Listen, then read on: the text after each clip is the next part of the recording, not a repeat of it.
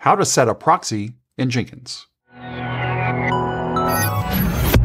If you're running your Jenkins controller in an air-gapped environment, you might have the opportunity to use a proxy in order to be able to manage your plugins on your controller. In this video, we're going to be taking a look at how to configure your controller to use that proxy. Here's today's starting point. I have a Jenkins LTS controller version 2.440.1. In previous versions of Jenkins, the place to configure the proxy was over in the plugin section. So let's go ahead and take a look at what it looks like today with this version. So we'll go to Manage Jenkins, Plugins, click on Advanced Settings, and what you would see is you would see a section within Advanced Settings to where you would configure the proxy. But now, with this version, and a few versions prior to this, the proxy configuration form was moved over to Configure System. So let's go ahead and click on this link.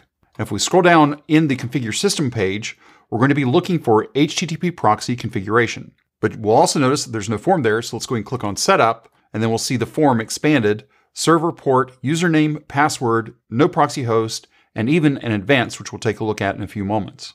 Now, before we make these changes to our configuration, let's go back over to plugins. You may have noticed when we were going through to take a look at where the form used to be, we saw this red toast at the bottom. So at this point, what we're not able to do is we're not able to connect to the update site, which is where the plugin information is stored. So let's take an even further step on this. Let's say we want to go ahead and install the Support Core plugin. So if I take a look for Support Core, let's go ahead and click on this checkbox. We'll go over to Install and Install after restart. What we're going to see when this starts up is that we're going to get an error stating that we're not able to connect out to our update center. So we'll see there's two failures for both Metrics and Support Core. Metrics is a dependency for Support Core. So how do we set up our configuration for our proxy? Well, again, let's go ahead and go back over to Manage Jenkins.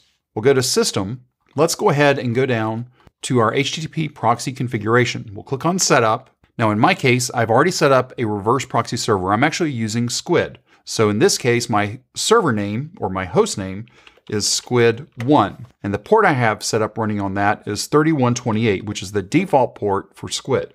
Now, in my configuration, I have not set up a username or password. As a best practice, I would recommend using a username and password anytime you're accessing through your proxy. We could set up a no proxy host. And what this means is any host that should not go through the proxy. But in my case, I'm wanting everything to go through the proxy. All traffic going outbound from my controller should go through the proxy. So I'm going to leave that blank. Now, let's go ahead and click on Advanced. We have a way to test our URL here. So let's go back and pull the Squid1 and 3128 out. And let's type in what the test URL is for our update center. Now, if you don't know what it is, let's go ahead and go back over to Manage Jenkins. Let's go to Plugins, and under Advanced Settings, the update site is listed right here. So let's go ahead and just grab our HTTPS update Jenkins IO, just the domain name. And then let's go back over to Manage Jenkins. We'll go back to System. Let's go down to our test first. So we'll click on Setup. We'll go ahead and click on Advanced. In our test URL, we're putting in the URL to our update center, just the domain. We don't need page yet. And let's click on Validate Proxy. What we'll see here is it failed to connect to that domain name. We can show the details. We can see it's the same error that we saw when we were trying to actually install the plugins. Now, let's go ahead and configure our proxy. So I'm going to say Squid1, and my port is 3128. I'm tabbing out all of those fields so they take. And then let's go ahead and click on Validate Proxy one more time. Now we can see that we're getting back a success code of 200. So that means our controller is able to go through the proxy to go ahead and access the update center. So let's go ahead and click on Save. Let's go ahead and go back over to our plugins. We can still see that there were some errors checking the site. That's fine for now. We don't have to worry about that. Let's go ahead and go back over to Download Progress. What we'll see here is we have failures.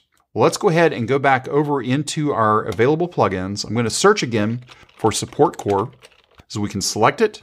Let's go ahead and click on the Install After Restart. If we scroll down to the bottom, now we can see that we have a pending for both Metrics and Support Core. Now we can see that they were downloaded successfully and will be activated during the next boot. Let's go ahead and click on Restart and wait for our controller to restart, and we can make sure that Support Core actually installed. Now that the controller is back up, let's go ahead and go check out our plugins. We'll go to Manage Jenkins, Plugins, and if we check out available plugins, we don't expect to see Support Core here, which we don't see it in the list. But if we go to Installed Plugins and search for Support Core, we can see that the Support Core plugin is now installed on the controller. So by going in, setting up the proxy, That allowed the controller to be able to access the internet, download the plugin, and do the installation of the plugin. So even if we're running in a air-gapped environment, we might have the opportunity to go ahead and use a proxy to be able to access and maintain our plugins, making our job as a Jenkins administrator that much easier. If you have any questions or comments, you can reach out to us on X @CloudBees.